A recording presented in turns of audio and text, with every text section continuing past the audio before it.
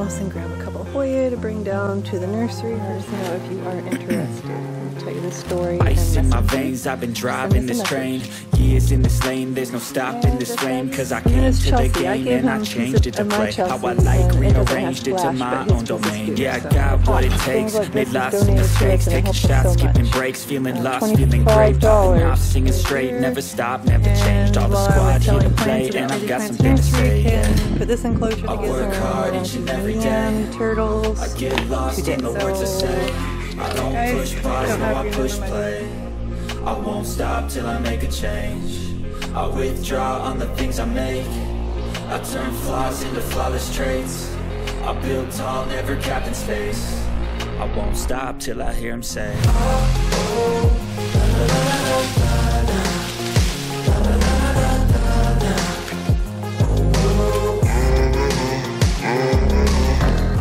Hey y'all, it's Sharice from Crazy Critters. On my way to the orange area to clean it up a little bit. And then I have to go into the greenhouse and grab a couple Hoya to bring down to the nursery for sale this week. And I thought I would take you along for the ride.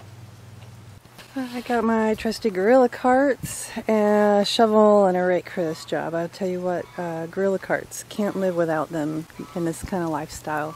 They help us pick up the tortoises, they help us pick up the poop, and all the messes that come with it and all that stuff. So, alright, while I'm in here, I'm going to rake up all this old hay. Redfoot and yellow-footed tortoise really don't eat hay, but they do eat some of the stuff in it, and then we can use this as a bedding to feed on. But it's a few days old. It's time to clean it all up, rake it all up nice and clean. Happens to be egg laying season, so we want to make sure everything's tidy and everybody's happy and healthy, and we want to stay on top of it. I was able to, oh darn it, I don't want the hose. I was able to refill our emergency water too, because I used it the other day. We tried to keep about 10 gallons of water in here, just in case we lose power. To the cactus that's growing in here, pick a few petals, just like that. We get to feed the turtles.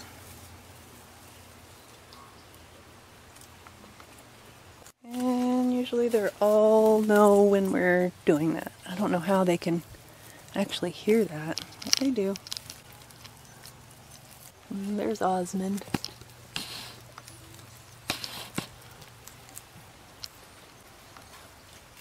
I actually have two sulcatas in here for rehoming. I think they're probably going to be under the tube. One is. Must be duck eggs, and right there. Hey, buddy. Can't wait to have ducks again, but yeah, we have these two tortoises this size up for rehoming. Let us know if you are interested. We'll tell you the story and messenger. Just send us a message. And just that easy. Pretty much the orange area's clean and everybody's fed. I'm not trying to get it spotless. These are animals that live in the dirt. Keep in mind. Just pulled some weeds out in the food forest, dropped them in for a snack. I think I'll pull some more when we're coming up from the nursery. But for now I'm going to go pull some Hoyas that I want to sell this week. What we'll do is just let the water overflow while we're down at the nursery. When we get back, we'll turn it off and the water will be spotless, and there'll be lots of humidity and moisture for these forest-dwelling tortoises. Ken trimmed up a whole bunch of plants in the turtle greenhouse today. I was just telling my friend Heather I would come and get her some seeds from our milkweed because nothing ever eats it, and then of course he had cut it all back. A lack of communication, I suppose. A lack of communication indeed.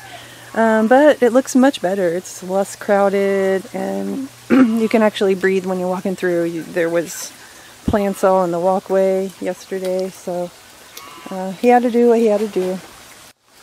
Let's see if Turtler is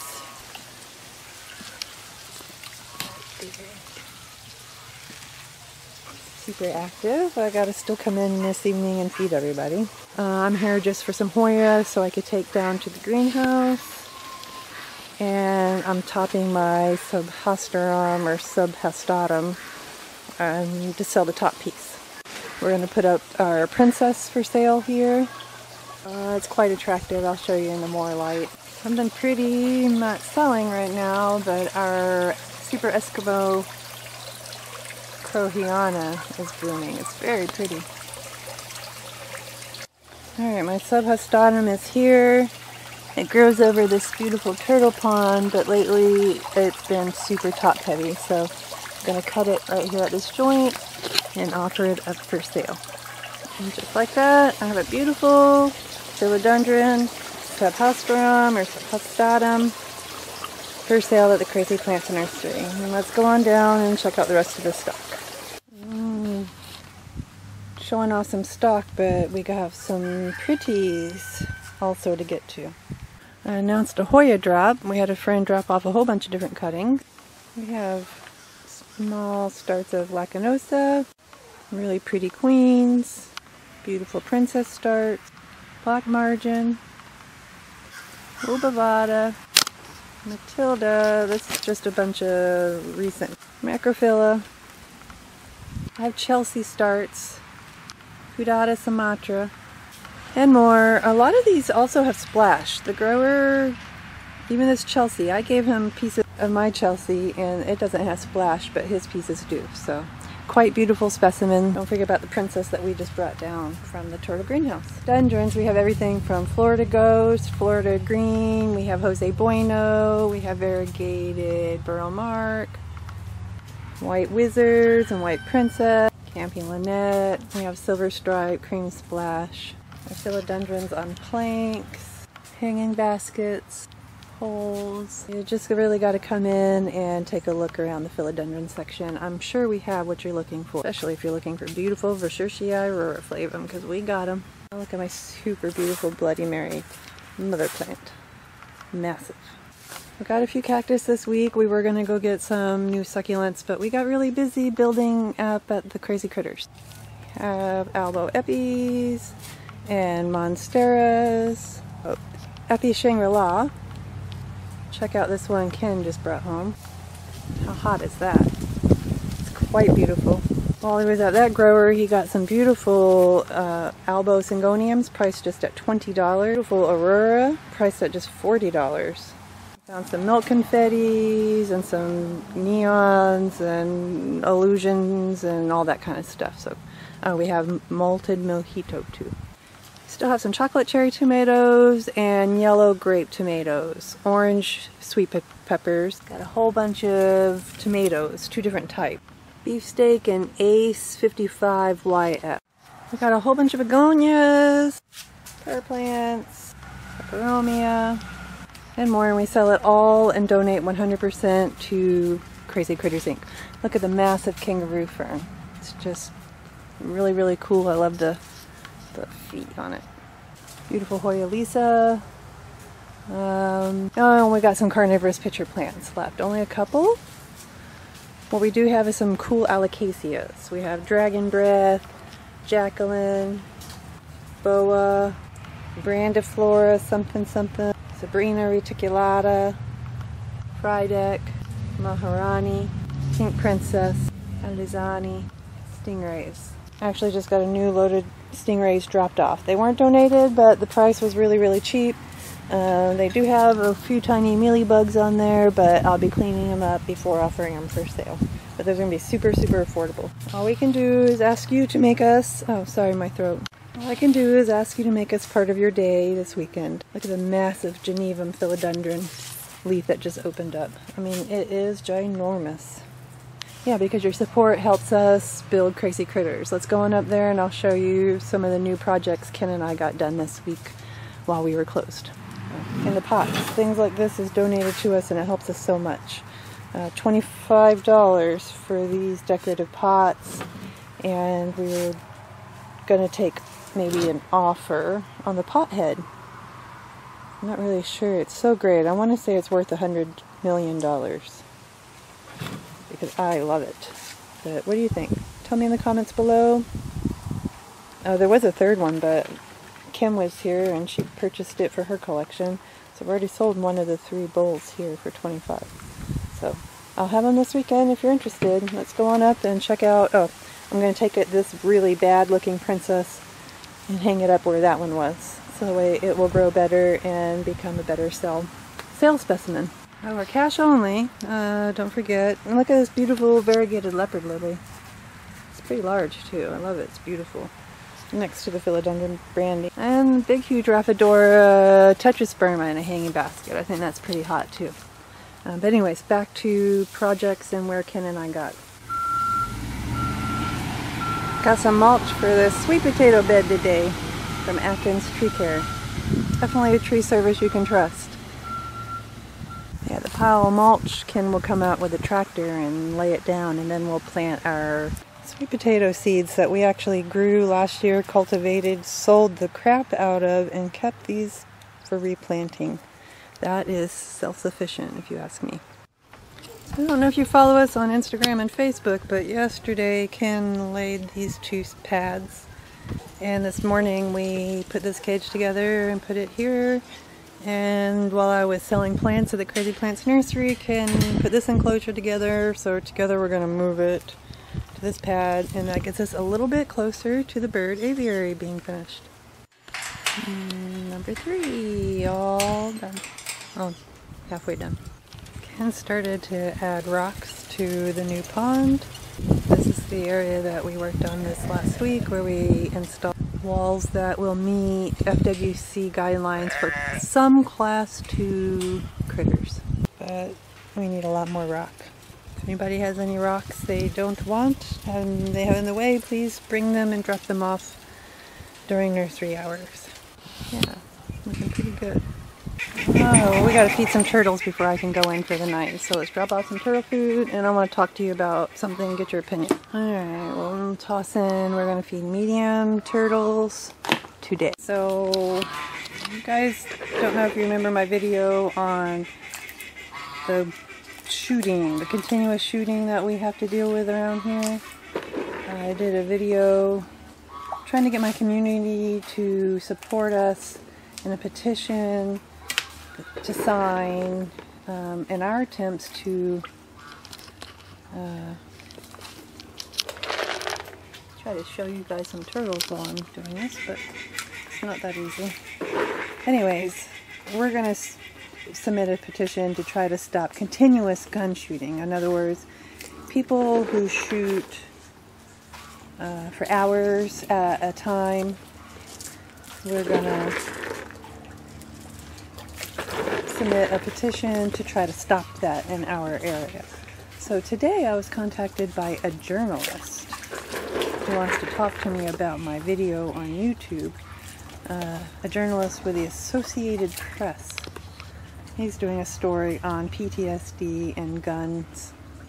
And I don't know if I should call him back. I'm a little skeptical. I mean, we have to think about all the people that the neighbors have sent to us to spy on us, all their friends and family. And I don't know if this reporter is even real. I don't know how to know if it's a real person or just somebody just trying to mess with us because of our lawsuit. What do you guys think? Should I go ahead and call him back? Should I not call him back? It's been pretty peaceful around here in this recent times. We've actually done a lot of rescues this week. We actually have a new resident right in this pond. Maybe I can find for you. Let's see, we have a little slider.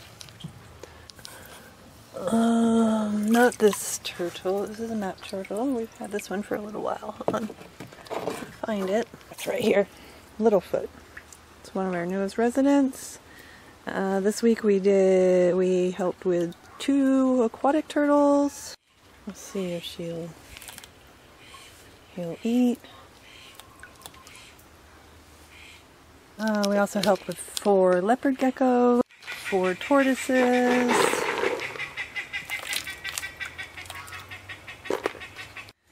5 frogs, and our own rescues are laying eggs and needing lots of TLC with our, our projects. We're trying to build crazy critters. Do I have time to call the Associated Press? You know, if it makes a difference, if changes can be made, then yeah, I'll take the time and see where it goes. Is it somebody that they're sending to mess with me? Maybe. I hope I can tell. Alright, only a few more turtle pellets to top out. And then we'll move on to publishing this video. These tubs are new too. This is a new project we're working on for turtles that are big enough to breed. I can put hinges. We're going to fill them with topsoil. I got openings and ramps that go into the pond. We're working pretty great so far. We still always have so much more work to do. Don't forget your visits to the Crazy Plants Nursery. It helps us do all of this. Still got to go feed Farmyard for the day, so I got to get going. Don't forget, we're cash only down there at the Crazy Plants Nursery. But 100% of your proceeds goes directly to Crazy Critters Inc. Yeah, we helped not only our community members, but we also helped the FWC Amnesty program this week. So we're pretty proud to be members of the FWC Amnesty program and members of our community who trust us in their time of need to rehome. This is Littlefoot, you guys. It's the name that it came with, and we try to keep it that way their owners can continue to check in. The slider it came with will be donated to an education facility. In between, it might take us a minute to get it there, but this is what you support when you come out and buy a plant from the Crazy Plants Nursery. Let's see if we can show you guys some babies for rehoming. Let's see, right here is some mud turtles. Oh, they got a little bit of grass stuck to them.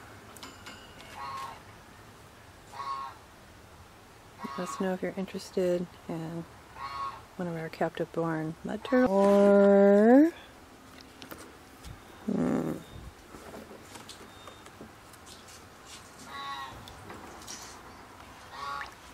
little baby pink belly side neck turtles.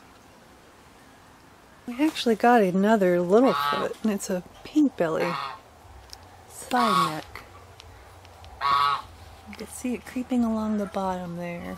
That's Littlefoot. She's doing really great. She has 3 or 4 sibling, other turtles that live in this pond here. It's still a grow out, but can put one of the nesting boxes just to be sure. But they actually can't get into it. There's no ramp. So right now they're just growing. This is a grow out pond. Hope to see you guys down in the turtle, no, not in the turtle greenhouse, that's where I am, in the Crazy Plants Nursery this weekend. We're open Wednesday through Sunday, 10 to 2. I won't stop till I make a change. I withdraw on the things I make. I turn flaws into flawless traits. I build tall, never capped in space. I won't stop till I hear him say, oh, oh.